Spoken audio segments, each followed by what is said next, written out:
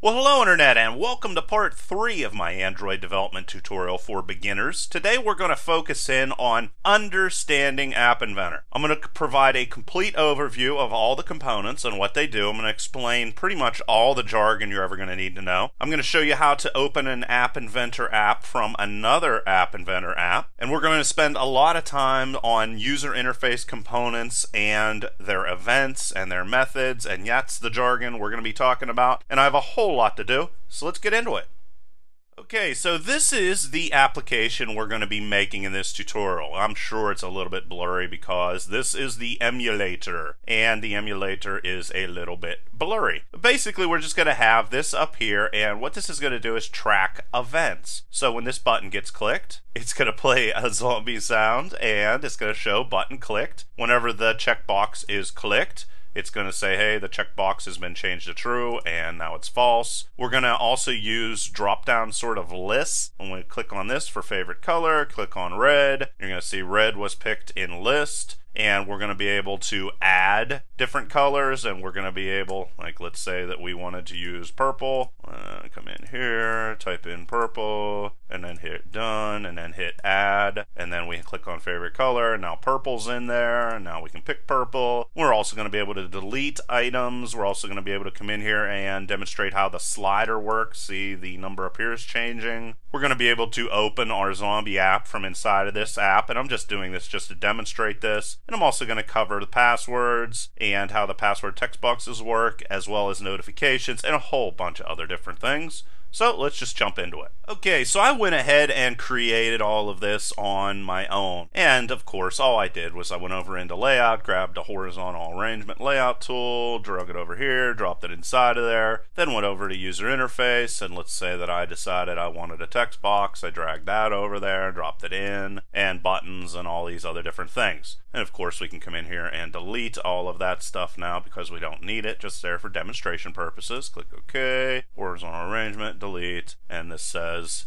the page at da-da-da-da-da, deleting this component will delete all the blocks associated with it. Okay, yes. All right. So that's all gone. So that's all I basically did was I created these horizontal layouts, and then I dropped all these components inside of here. And I just want to focus in on how they work. Now, of course, each component is going to have specific properties that are going to be able to be set inside of the designer, inside of App Inventor. And we're in designer right now because that's highlighted. And these are the properties that I'm referring to. Now, we can change the background color, whether the button in this situation is enabled, the fonts, the image like we did in the last tutorial, the shape, all these different things. Now, the properties can also be set at runtime. And by runtime, I just mean when the app is being run. However, you're going to be making all those changes over here inside of blocks right here. Now, as we saw last time, we can both get as well as set values for components. And maybe what I should do is go into Designer and explain all of the components very briefly and what they do. I'm going to try to cover every single component here in like a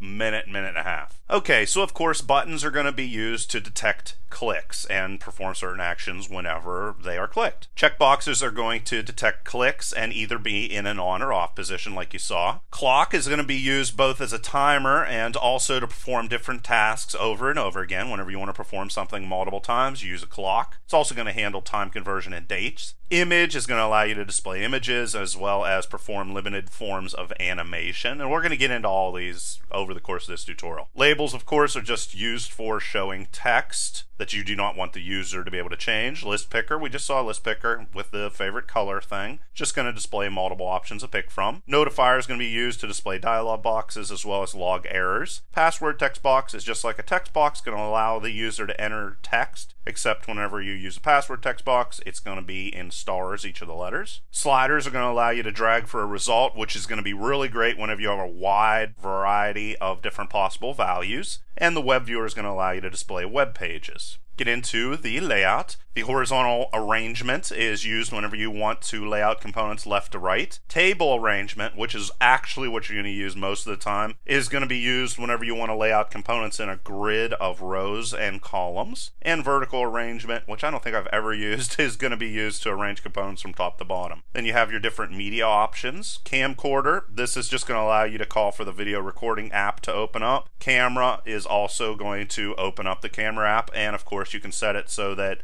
any video or pictures that are taken here are going to be returned to your application to use. Image picker is going to allow your users to pick an image that they want to use inside of your app. Player is going to play audio or video. Sound is going to play sound as well as provide for vibration options. Sound recorder is going to allow you to record sound. Speech recognizer is going to try to convert your speech to text. Text to speech is going to do the absolute opposite. Video player is going to play videos, and I'm going to show you in the next tutorial I'm going to create a big media application. Then we get to drawing and animation. First, you're going to have a ball, which is really cool. It's going to basically be, you can animate it, you can make it move across the screen, you can change its speed, you can detect collisions, it can bounce, it can be thrown, it can do a whole bunch of things. That's going to be a lot of fun to cover. Canvas is going to be where you're going to draw your animations on the screen. It's also, you can do all kinds of things with it. It's a lot of fun. Image sprite is basically like ball. It's going to allow you to animate, bounce, detect collisions, but it's going to work with any image. So this is basically where you're going to create games. Then we get into sensors. The accelerometer is going to detect shaking as well as measure acceleration of your device.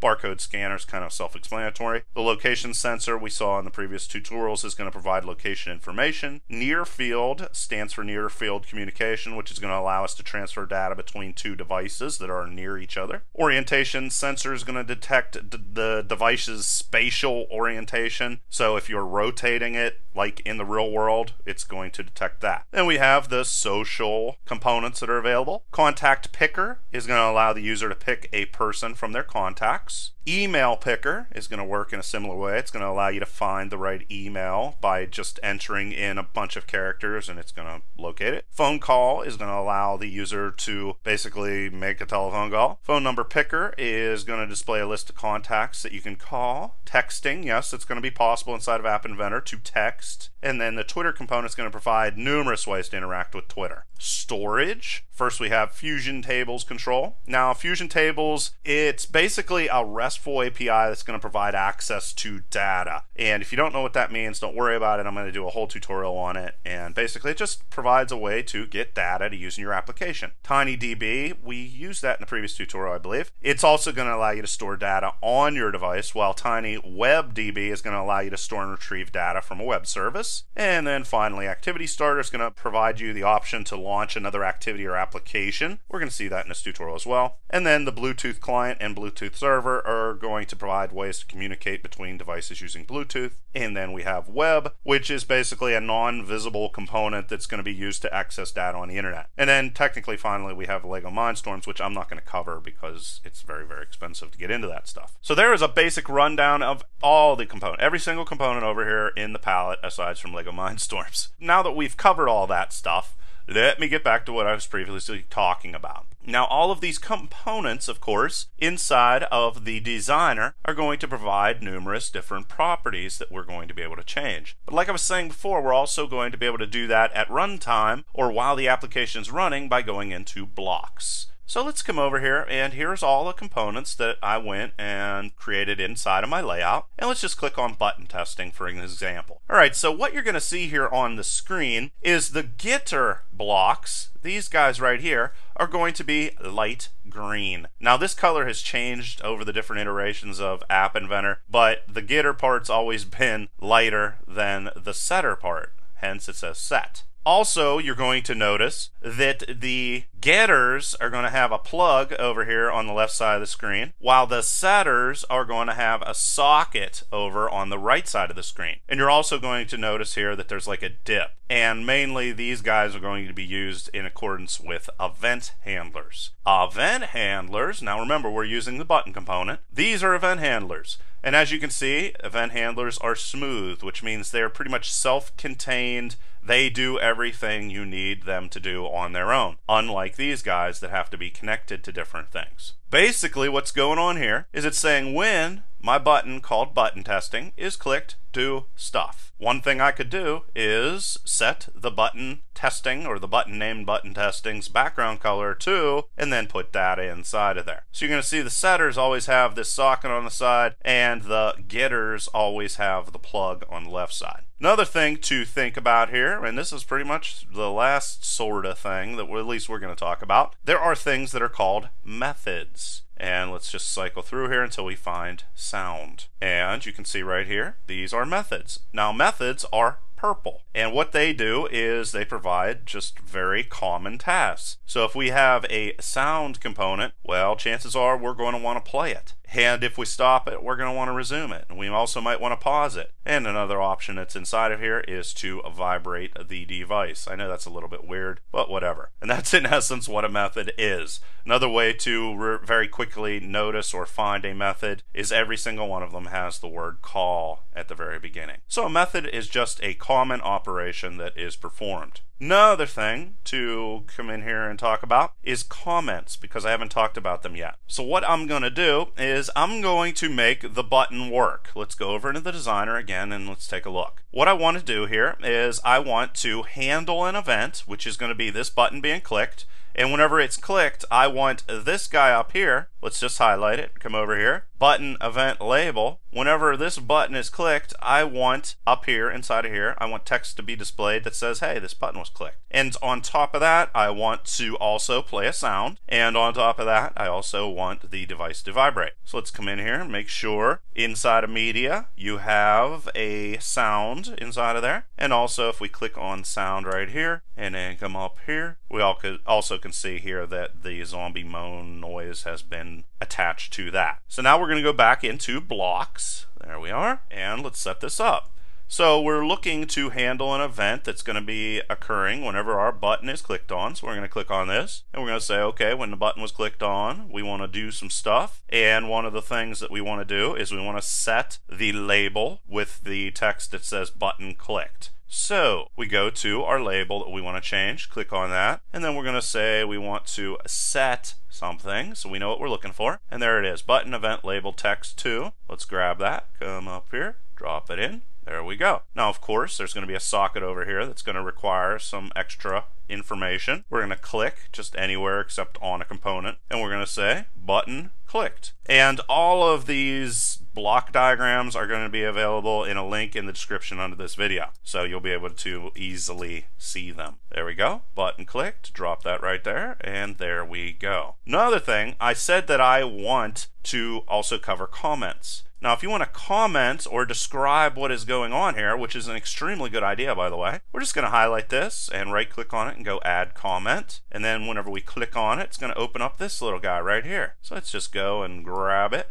And let's move it somewhere. Well, let's shrink it down and let's move it up here. And let's also enlarge it. Now we can do something like when button is clicked, change label, and let's increase the size on this, play sound, and vibrate. And this provides with a very, very nice way of describing exactly what's going to happen here. And if we click on that, it goes away, click on that, it comes back. So there's comments. Comments are awesome. Use comments as much as humanly possible. Alright, so what else did we want to do? Well, we wanted to play a sound and we also wanted to vibrate. So we have to come over here, find our sound component. There it is. Just click on it. And we want to use the method that's going to allow us to play a sound. And we can just drag it there. And then let's go and get sound again. Click on it. We also want to vibrate. Grab this guy. Drop it right there. We want to add a number in milliseconds. So let's say that we want it to vibrate for 1 second. That would be 1,000 milliseconds. So we're going to find math. There that is. Get ourselves a number. Come over here, drop that in, select it, and then let's type in 1,000. Well, didn't select it. There we go. And 1 second. Alright, so there we go. We're going to vibrate for 1 second. We're going to play a sound, and we're also going to change this to button clicked whenever the button is clicked. Now I put the actual app running at the very, very beginning of the tutorial so you could refer to it so that I didn't have to constantly run the app over and over and over again. Now another thing that we want to do here is we want certain things to occur whenever the app is initialized. One of those things is we want our label at the top of the screen to say screen initialized. Another thing we want to do is set up our list. Now I have always found it's better to set up our list. What I mean is the little box we clicked on to have favorite colors. I want to set that up inside of here. And how I always do it is to initialize a variable. So I'm going to come in here, initialize global, and I'm going to give it a name, and that name is going to be list of colors. There we go. Then what I want to do is go over to lists, and I want to make my list. So come in here, drop that there. And if you can remember, I had red, green, and blue. Well, of course, that means I'm going to have to add an extra option on here. So click on this and go item, drop that in there. Then click anywhere and go red, and there that is. Drag that up there, and we're going to duplicate it, and we're going to duplicate it again. Drag that over there, drag that over there, and red, blue, and green. And in a second here, I'm going to show you how to add items to our lists and subtract items from our lists. There's all kinds of neat things you can do with lists. Alright, so now that I have this guy set up, what I want to do is I want to connect my list picker. Let's go back over here to designer. So here it is. Favorite color, if we highlight that, it's going to say list picker 1 right there. What I want to do is I want to connect this component outside there in the designer to this list that's going to have red, green, and blue on it. How do I do that? Well, one way to do it is to initialize this whenever the application starts, and to do that we go into the screen 1, and whenever screen 1 or the application start up, basically what we want it to do is, remember, we want to tell the button event label that it has been initialized. So let's just come in here and duplicate that, and then change this to screen initialized. And there we got it. And now we want to also connect this list that we created inside of the blocks part of App Inventor to the list component that is over in the designer area. How to do that? Well, we got to get to the designer area list here, and there it is. So click on list picker, and then what we need to do is look for list picker elements, and we want to set them. We want to attach the one in the blocks to the list picker that's in the designer. So we're going to get set right like that, and then the elements, and then we want to get this guy right here. We can just put our mouse up here and go get global list colors and drop that there. And there we go. Now we have those two connected. Any changes made to the list inside of here is going to automatically be updated to the list item that is on the designer part or in the app itself. All that stuff's set up. Another thing that I might want to do is to come in here and change the orientation, or at least send an event saying that the orientation is changed on the screen. Click on screen, and we can come in here and look for this screen orientation changes, and here's other different events that it'll handle. I'm just going to get this one, drop that inside of there, and let's say that if the screen orientation of the device has been rotated, let's duplicate that, drag that, drop it inside of there, and we want to say something like screen orientation changed. And there we go. Now we'll also be able to monitor that. This is just here so we can look at it, click on things, and watch different events being triggered. It's not there for any other reason other than to update that label. And there's other things, of course, with the button. Let's come in here and go button testing. It can also sense if it has focus. It's lost focus. In this situation, that's not really going to work. Also, if there is a long click, we could also do that just to test it. And a long click, I think, is like if you hold it for more than a second, consider it a long click. So duplicate this, and we'll also be able to track that event. And button, let's just type in long clicked. I don't know. If we want to check with the checkbox, let's just come out of here again, jump over into the designer. Here's the checkbox that I'm referring to right here. If I want to check, or at least tell the label up here that the checkbox has been checked or unchecked, what I'm going to do, jump over into blocks. All of the events that can occur with the item are going to be tied to the item in the designer view. So we'll just go to checkbox, and we're going to say changed. We don't want it to basically test if it is positive or if there's a check in it or anything. What we're doing is we're looking for an event. See, that's the difference. If this was something that just tracked whether there was a check inside of it or not, that's not an event. An event is the checkbox has been changed. So that's the reason why it doesn't have is checked or whatever. And of course, you're going to be able to check if there's a checkbox inside of it. And of course, I'm going to show you how to do that. Basically, we're going to come in here and just going to change the label again, duplicate this, drop this inside of here. And of course, I'm going to want to have multiple different lines of text inside of here because I got to go and find out if the checkbox is checked. And I also have to put some text inside of it. That's going to require me to have the option to have multiple different lines of text. Anytime I need that, I go into text and then I go into join and drag that down here. Now I can do 2 lines instead of just 1. So basically what I want to test, this is a string right here, I want to basically put out a note in my label that says if it is checked or not. How I'm going to do that is I'm going to say check box changed, says it has been changed, that's the name of this, to put a space, make sure you do that. And then if I want to find out if it's either true or false, well, I'm going to go into the checkbox again. So let's click on that and let's look for checked right here. And what do I want to do? I want to get if it's checked or not. So that means I'm going to grab the getter, drop that in there, and that's going to automatically display that. See? Also, we can do the same thing with the list picker. Click on this. Let's say we want to track or we want to send a message to our label after it's picked, before it's picked, da-da-da-da-da. Okay, after it's picked, of course. Drop that right inside of there. Now what do we want to do after it's picked? Well, we would just want to put something in the label, so let's duplicate this, drop this down inside of there. There we go, and I can also see I'm running out of space. Of course, there's little bars over here, give us some extra space. Drag that inside of there. Now, whenever an item has been picked from our list, we are also going to need a join. Well, we already got one there, of course. But in this situation, we want to put whatever was picked in list. So let's sort of throw this away. Just grab this, throw it into trash. There it's gone. Grab this one, drop it right there. If we want to find out what was picked, well, list picker. Since we're getting information, we're going to be looking for getters, which are light green. And specifically, what we're looking for is selection. What was selected? There it is, light green, getter. There we are. Drop it right there, and there we go. And then we're going to come down here, and we're going to say, first we're going to put a space, and we're going to say was picked in list.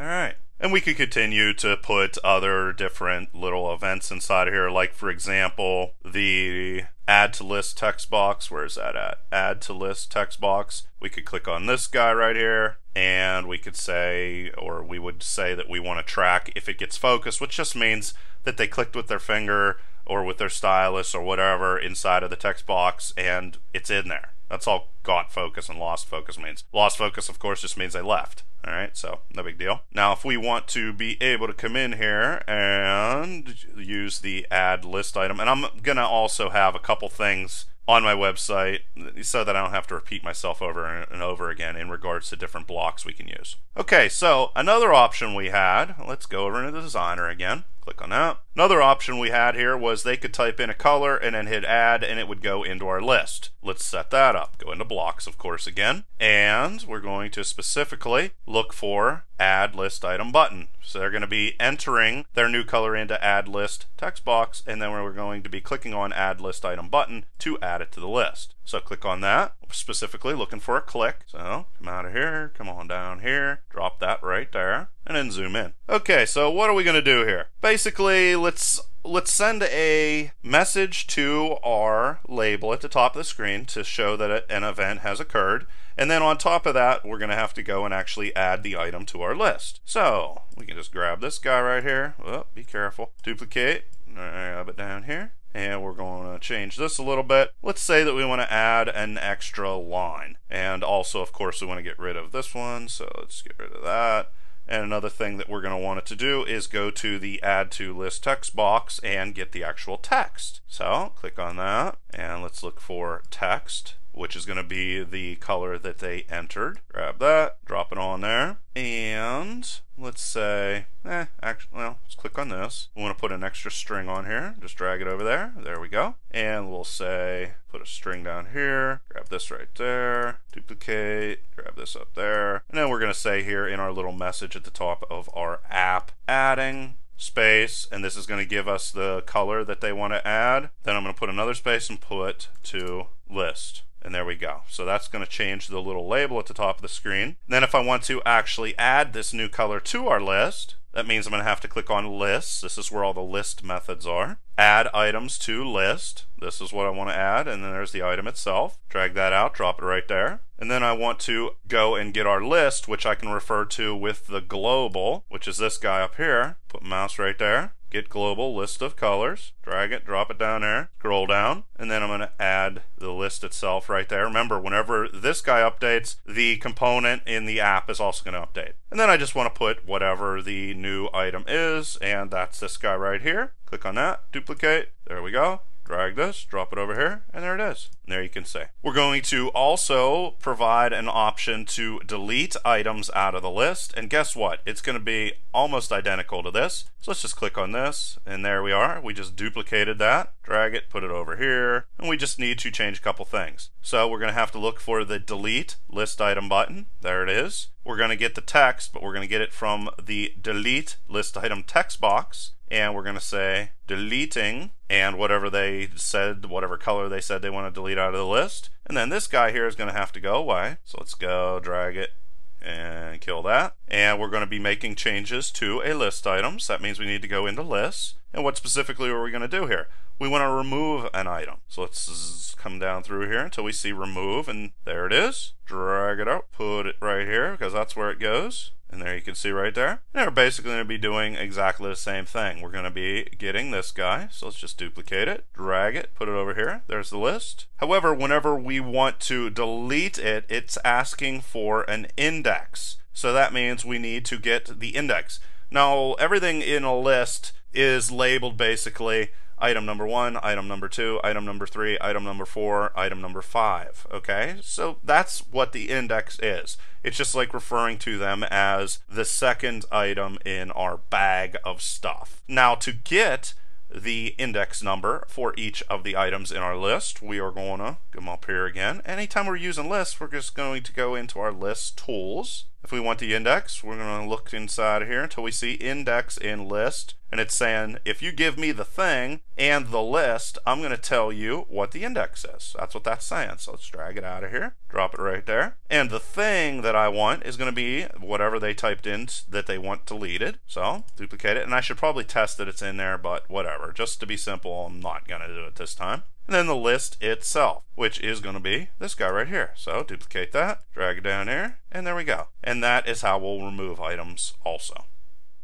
Well, I just looked at how long this video is going, and it's going a little bit long, and I think I covered a lot. So what I'm going to do is I'm going to hold off on covering how to open other App Inventor applications inside of another Android App Inventor application until the next tutorial, as well as a really cool app that's free that I use all the time, and also cover notifications and a couple other things in the next part of the tutorial. Once again, remember all these blocks right here, there's a link to them in the description for this video. Please leave your questions and comments below. Otherwise, till next time.